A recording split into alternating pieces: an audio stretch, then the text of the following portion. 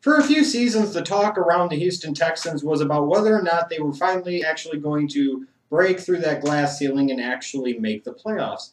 Well, now you're looking at the Houston Texans as a team that's made the playoffs 2 straight years, and now it's a question of breaking through that next glass ceiling of whether or not they can actually do any real damage once they can actually make the playoffs. I still think this is the team to beat in the AFC South, and I still think they are a contender in the AFC in general. I really do. But their window to win is closing. You look at them, they're a team where some of their big players, such as Matt Schaub and Andre Johnson, aren't getting any younger, meaning that the opportunity to win is right here, right now.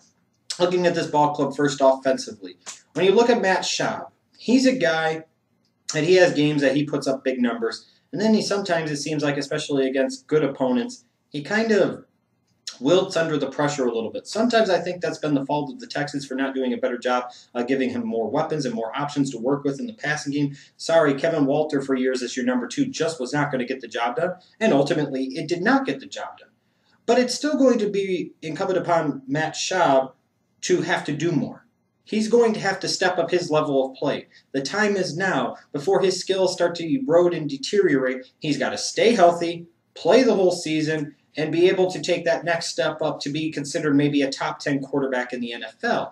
Now, when you look at it, he's got plenty of help surrounding him, especially in the running game. Arian Foster and Ben Tate may very well be the best 1-2 combination of running backs in the entire National Football League. Foster's a stud, and Ben Tate probably isn't all that far off. Ben Tate would start for a number of NFL teams, except for the fact that he's backing up Arian Foster. Now, it's a nightmare for fantasy football owners of an Arian Foster or a Ben Tate, because they don't know who's going to get what in terms of carries, whatever, but from an NFL team standpoint, in a real-life standpoint, it's a great luxury to have 2 running backs like Arian Foster and Ben Tate. Looking at the passing game, the Texans, for the first time in 10 years, finally drafted a wide receiver in the first round. You would think for a team that 10 years ago drafted Andre Johnson 3rd overall out of Miami, as successful of a pick that was, a guy who's a borderline Hall of Famer, who's been the best player in the history of that organization, has really in a lot of cases been the face of that organization for the past 10 years. You would have thought at some point in time they would have rolled the dice again and drafted a receiver in the first round, but they always neglected it, they ignored it, they focused on other positions, especially on the defensive side of the football in the first round,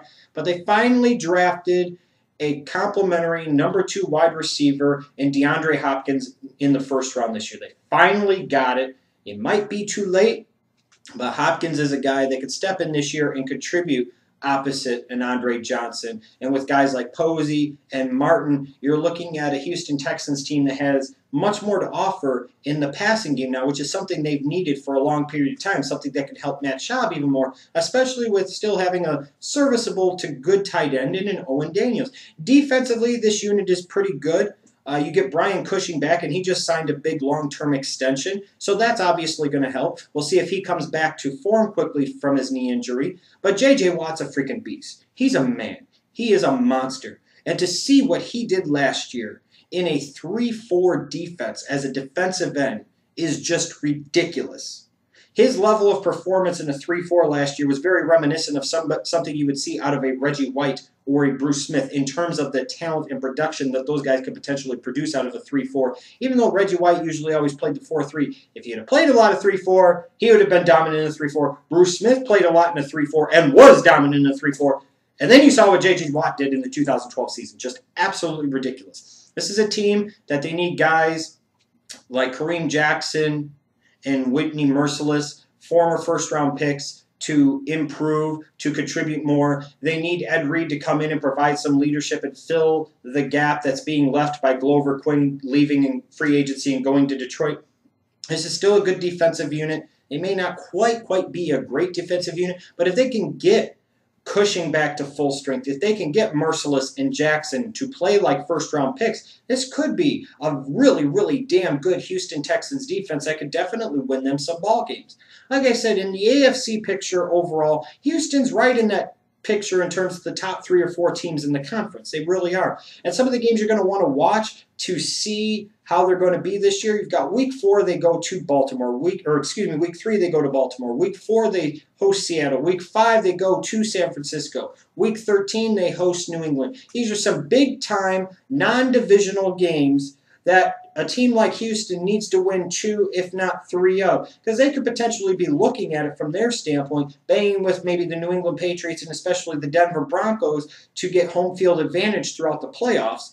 If they want to do that, they're going to have to beat some of these good teams. They're going to have to beat the defending Super Bowl champs. They're going to have to beat one of the favorites in the NFC to win it all in the Seattle Seahawks. Last year's Super Bowl loser in the San Francisco 49ers. Last year's AFC conference runner-ups in the New England Patriots. These are the type of teams that the Houston Texans are going to have to beat if they truly, truly want to establish that themselves as a force and as a team to beat in the AFC. I think they're going to win 11, maybe 12 games and win this division comfortably, at least this year. But that window of opportunity overall for the Houston Texans to win and win it all is closing very rapidly.